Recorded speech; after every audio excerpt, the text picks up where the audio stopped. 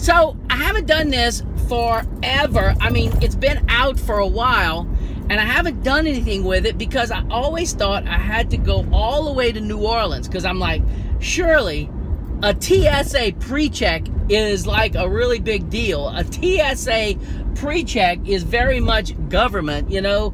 They're gonna probe you and ask for your fingerprints and all kinds of stuff. And so a TSA pre-check is not something little old Houma, Louisiana can do. So I just been putting it off and putting it off.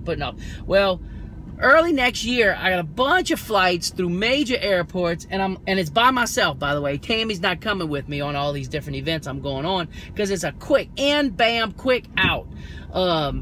Anyway, short story long, I start doing checking, and I decide I'm gonna finally get this silly TSA pre-check so that I can just zip through. I don't have to take my shoes off. I don't have to check my laptop.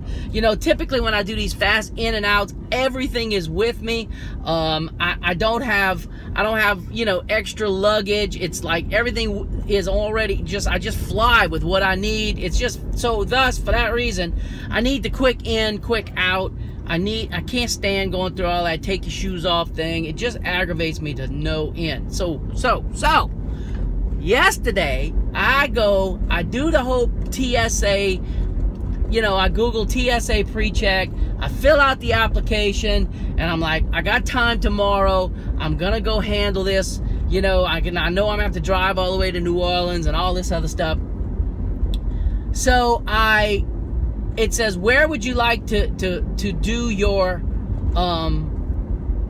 final inspection, you know? And so I thought, I was just about to just type in New Orleans, because I thought for sure that's just gonna be my closest one. But instead, I put in the zip code. You know, that had that option. So I just put in my zip code. Click. Do you know there's a place that does this TSA pre-check that is literally walking distance from the studio? I am not kidding. Walking distance from the studio. And that's in Houma, Louisiana.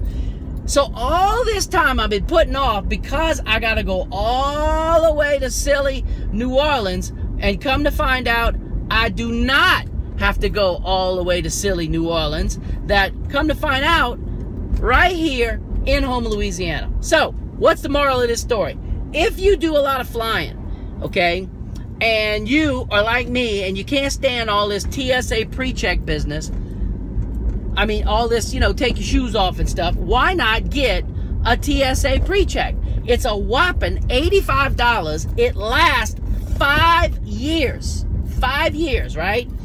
And you go, and you ain't got to do nothing. It's nothing. They literally fingerprint you. They confirm who you are with a birth certificate and a driver's license. It's all stuff you already have. I kind of joked with the lady. I thought, I'll make a little joke. I said, I guess this ruins my my future plans as a criminal. And she killed herself laughing. She was like, whoa. Anyway, that's the kind of jokes you don't make as you're going through TSA. But apparently, these are the kind of jokes you can make when you are getting your TSA pre-check. So that's just a, for what it's worth, joke at your own risk. Talk to y'all tomorrow. Bye.